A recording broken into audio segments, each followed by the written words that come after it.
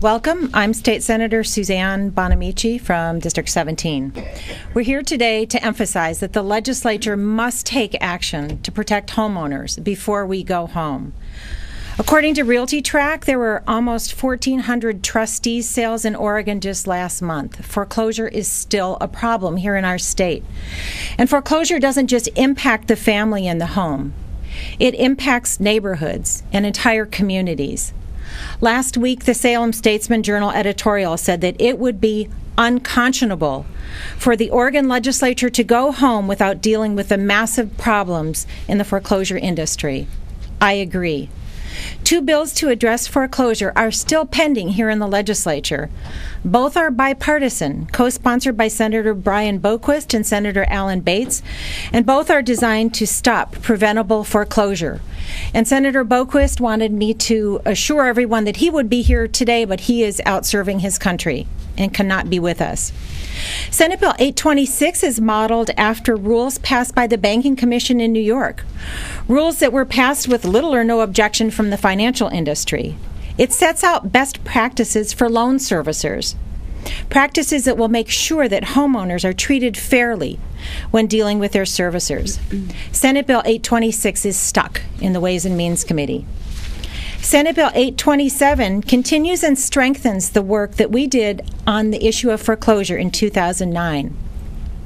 The bill will improve the loan modification process by the use of standardized forms and notices. And the foreclosure process will be halted temporarily until a lender issues a decision on a loan modification request. This is an issue that we have been following here in the legislature. It's an important time for homeowners to find out if they are eligible for loan modification. This will help them get that decision. The bill will also give homeowners legal recourse under the state's primary consumer protection law, the Unfair Trade Practices Act, if there is a violation. Senate Bill 827 is a bipartisan bill that's already passed the Senate with a bipartisan vote, and it is stuck in the House Rules Committee. The legislature must take action to protect homeowners before we go home. These are fair, good bills that will help homeowners in foreclosure, and we're here today to emphasize the importance of getting those bills through before we go home at the end of the week. We hope, at the end of the week. So next I want to introduce Representative Frederick and Representative Kotek and give you the opportunity to hear from homeowners about some of the things that they are going through when faced with foreclosure. Thank you. Thank you, Senator. I guess I will be here. My name's Lew Frederick. I represent House District 43 in North and Northeast Portland, and I had a neighborhood association members come to me several months ago to tell me that they were struggling with the fact that a foreclosed property was sitting in their neighborhood and they couldn't do anything about it. Squatters had moved in. The police were called. The police could not find out who, in fact, was responsible for that home. We sponsored 3 bills to address the problem of nuisance neglect of foreclosed properties this session. Each of the bills has been blocked by leadership. House Bill 2957 is the most comprehensive approach. It banned the neglect of foreclosed properties and required owners to provide contact information to local government. It was refused a hearing in the House Committee on General Government and Consumer Protection. House Bill 3639 was the second effort. After a public hearing explaining the problems to the House Rules Committee, we worked with stakeholders and to narrow down the bill, empowering cities to address the problem and providing clear communication. After all that work, we were refused the opportunity to bring the amendment before the committee. We introduced the amended version in House Bill 2002. This only required owners of foreclosed properties to provide contact information. It was refused a public hearing. Now, the problem in our communities is frankly real. These properties are not just eyesores. They are threats to public health and safety due to broken pipes, stagnant water, squatters, crime of one form or another, drug drops, and other things. Cities can't find the entities responsible without updated contact information, and that's why statewide legislation is necessary. If we don't take action, municipalities will be left to make their own rules, and that'll be a patchwork of enforcement around the state, which is bad for business, and it still fails to protect the communities in a way that a statewide policy would. It is a simple situation. Who owns the foreclosed properties? We cannot find that out because of the MERS system, primarily, that is a black box that doesn't give you the information about who is in fact the owner of a foreclosed property. And this is a problem for everyone. And that's what we were asking. We were asking very simply for a sign to be placed on the front door of every foreclosed property that said, if you have a problem, contact this number. That was not allowed to come forward. It needs to come forward. And it helps not only the owners, it helps not only the neighbors, but it helps, frankly, the state and the communities. And this is something that we want to work on. So we're talking about both what's happening protecting homeowners, but we also need to protect the rest of the state as well. Tina, you I'm Representative Tina Kotek. I represent House District 44, mostly North Portland, but parts of Northeast Portland, middle-income and low-income neighborhoods who are also continuing to deal with the foreclosure crisis facing the state. Before the session started, I had a large town hall where I heard from people that were dealing with foreclosure, and I made a commitment to come here and work on those issues. I feel that we will have failed Oregonians if we go home without protecting homeowners in foreclosure or from foreclosure, but also protecting our communities. I'd like to introduce two individuals today who have been dealing with foreclosure. First person is David Jones. He's a constituent of mine from North Portland. He spent 2 years trying to get information from the Bank of America about whether he could get a loan modification. It took intervention from the Department of Justice, and his case is still not resolved. And so David's going to tell his story, and then we'll hear from another individual after that. David? Thank you. Good morning. My name is David Jones. My situation is not uncommon. I think that throughout Oregon and throughout the nation that we've had some rough economic times, and people have lost their income, and that has caused them to fall behind on their mortgages. Such was my case. And when the federal government put out these home affordable programs, I applied for them back in 2008. It took about 6 months of submitting multiple years of tax returns and stating my income to find out that I was not qualified for making home affordable loan. I tried again with the internal bank modification. The bank said that they didn't receive the documents. I submitted them again.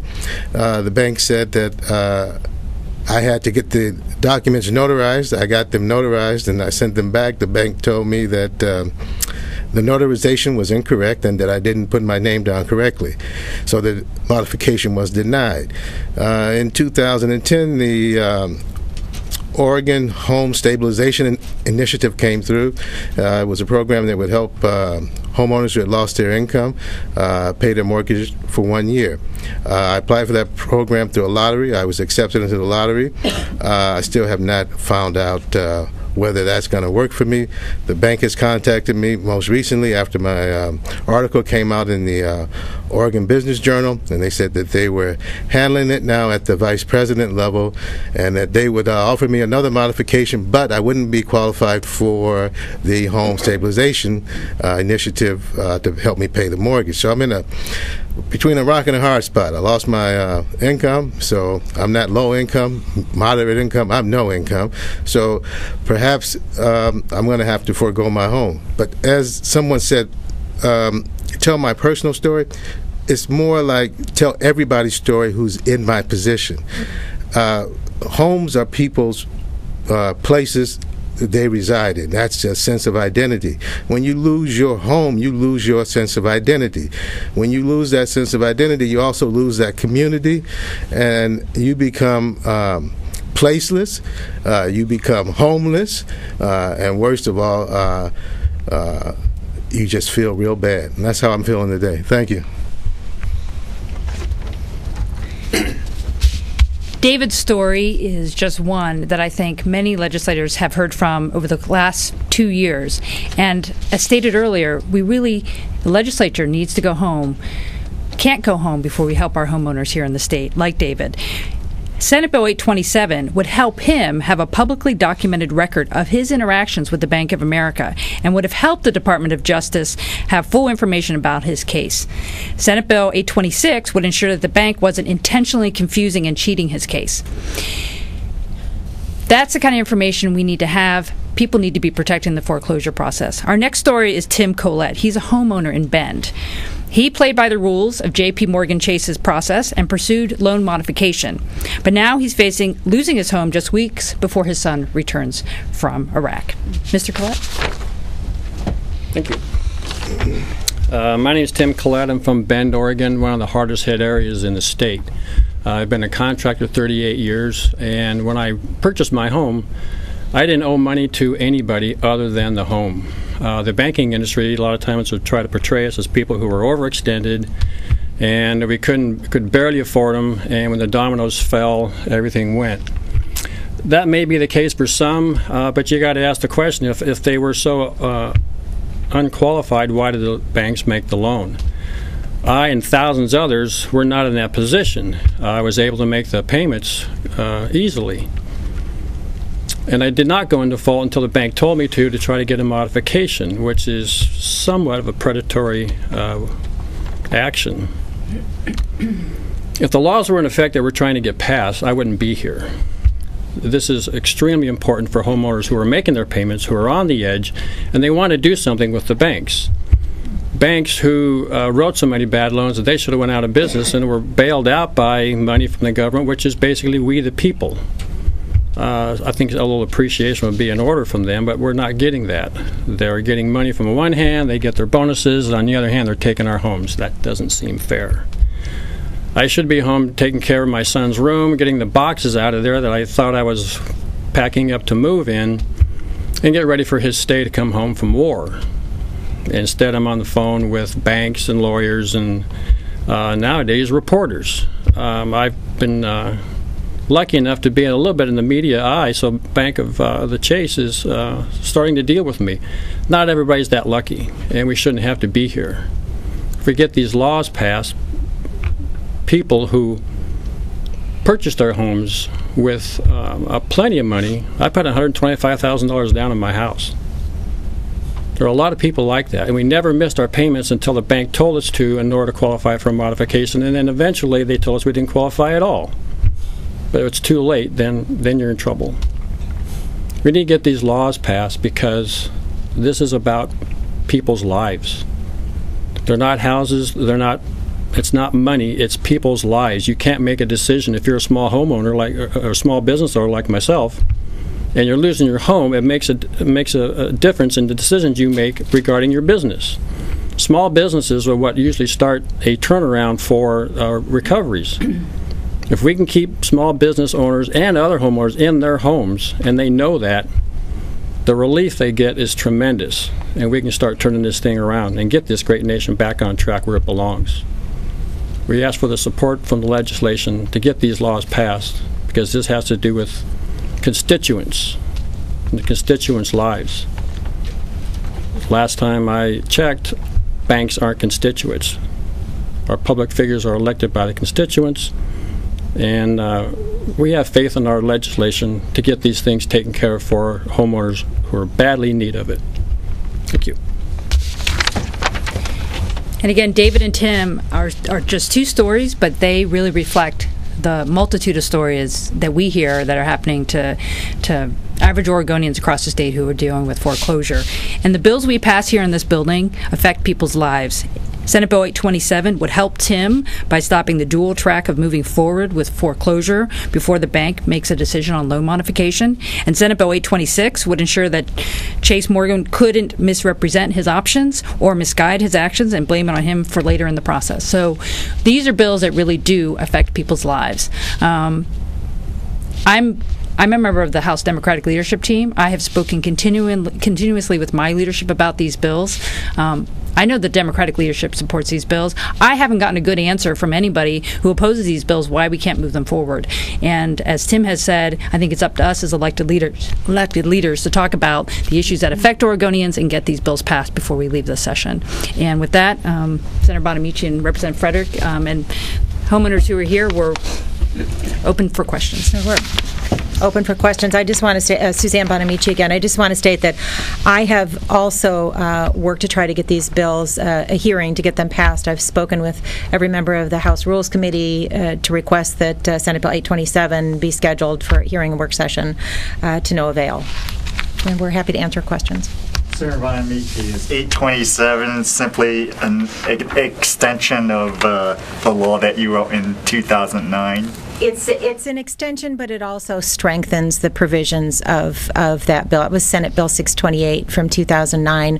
We made some minor changes to it in February of 2010, but we've been watching how that's been implemented. And in fact, soon after that bill passed in 2009, some of my colleagues said, "Good bill, but no teeth." So we have noticed that out in our communities, there has not been the teeth needed to encourage compliance with this law. So Senate Bill 827 adds some strength to that, adds the teeth by making a violation of the provisions, a violation of the Unlawful Trade Practices Act. So it strengthens it. It also is critical because Senate Bill 628, the work we did in 2009, is going to sunset in January. So if we can't get this legislation passed, not only are we failing, we're setting homeowners back a step because they will lose the protections that we passed in 2009. So this is critical that we get this passed. For anyone, does 826, the other bill, have some kind of financial implications?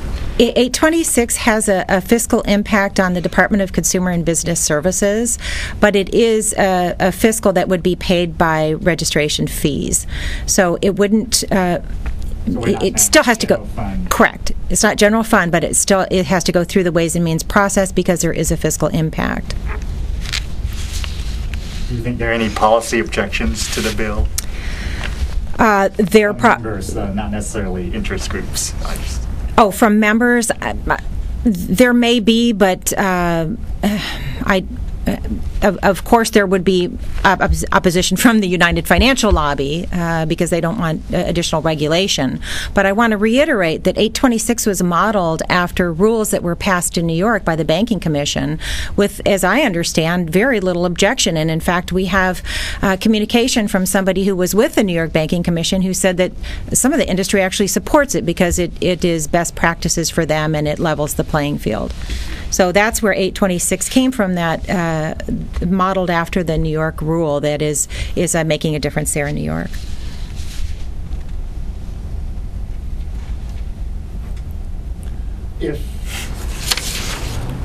If this legislature leaves without passing these bills, essentially we would have no state rules after January 2nd of this year? We still have rules dealing with the process of foreclosure. We still have statutes that set forth the foreclosure process, but we don't have consumer protections. We would be going back a step because the 2009 law sunsets in January.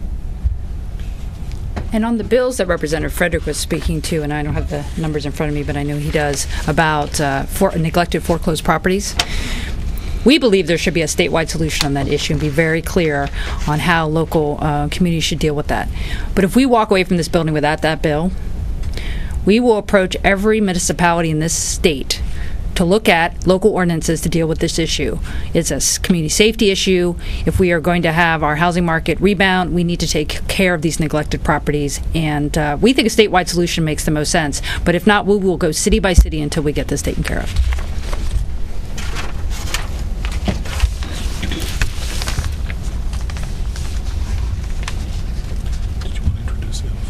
Did you want to introduce the other? Sure. Any questions for the homeowners? We have homeowners here as well.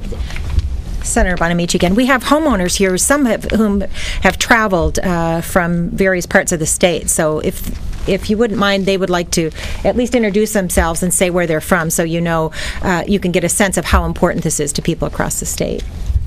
Does anybody want to just say where you're from? Just name and city, that'd be great. Thank you. I'm Beth Peterson from Klamath Falls, and I've been fighting with Bank of America for over 2 years trying to get a modification done. And nothing had been accomplished until I filed a complaint with the Attorney General's office and the Department of Justice. So, but I'm still fighting, and it shouldn't happen.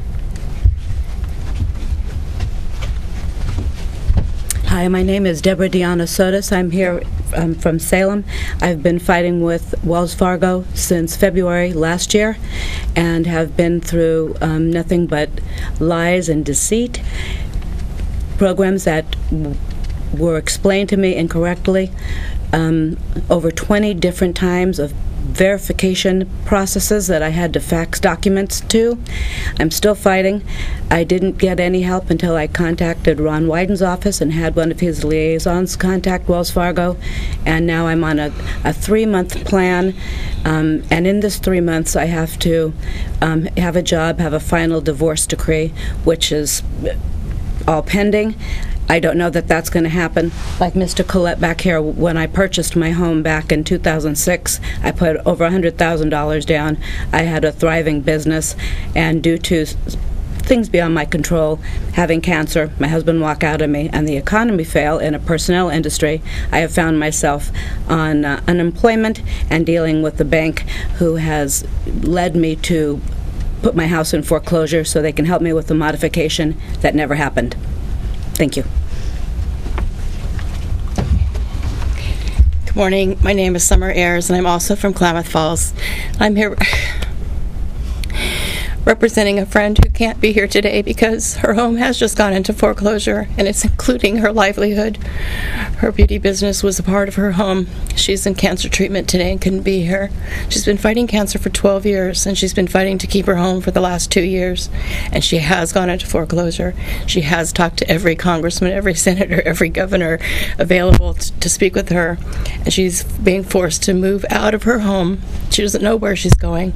She's a single mom who has never accepted public assistance. She's always worked, always had 2-3 jobs, and undergoing cancer survival for the last 12 years, and she's almost ready to be on the street. In Klamath County, there were 65 foreclosures in the month of May. 14 pages of foreclosures in the Herald and News. The biggest section of the newspaper now is filling foreclosures. We need help for the people in Oregon. As a 20-year Air Force veteran, I am a homeowner as well. I've managed somehow to keep my head above water, but just barely. So thank you for all the help you can give us.